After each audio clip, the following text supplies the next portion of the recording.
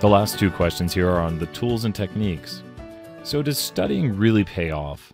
Well, we want to collect data on how long a student studied for the exams and also what their score was on the exams. So remember here, how long did you study for the exam is answered in a quantitative way. What score did you get is answered in a quantitative way. We have quantitative. This would be simple linear regression. If we were doing confidence interval for the difference between two population means, we could say, is there a difference between guys and girls and the grades they make on tests? Is there a difference between juniors and sophomores in the class?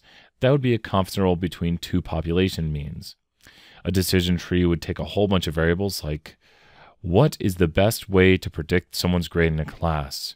We collect 20 different variables and we want to know the relationships between them and how we can explain the grade someone makes in a class. Decision trees handle a lot of variables, a lot of x's, and try to explain some y. If we did a hypothesis test for a population mean, the question could be like, we want to know if this year's test had a lower average than last year's test. Last year's test had an 85, and the sample mean for this year's test was an 83.9.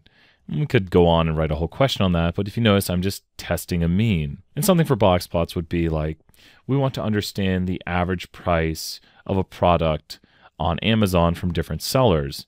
So we need a way to visualize it. And a box plot would do that. Also a histogram would, because we're just trying to visualize a univariate quantitative variable. For the next question, we are looking at 5 different large grocery stores, and they want to collect data on the ethnicity of the person they hire. The specific questions being asked are, what store do you work at, and what is your ethnicity?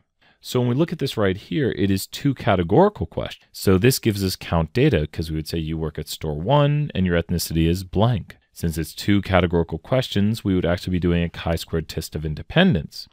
If the question said they wanted to visualize the data, then it could be something like a mosaic plot or a contingency table. But if they wanted to do some sort of test or to see if they were fairly similar, they could do the chi-squared test of independence to see if the store and the ethnicity are independent of each other or if they are not independent. And we also have simple linear regression on here, which would need 2 quantitative variables like, does the more you pay for an item increase your satisfaction? We could randomly collect data on how much people have paid for an item and then collect data on their satisfaction. A histogram would be something like our previous answer with a box plot. What is the average price of an item on Amazon? And we look across all different sellers and we collect data and we want to visualize it. Pretty much have the same thing except for a Pearson correlation coefficient, and that goes along with simple linear regression. We could say, is the trend between studying and grade a positive linear relationship? How could someone investigate this? And they could do it with a Pearson correlation coefficient to talk about if it is a positive linear relationship,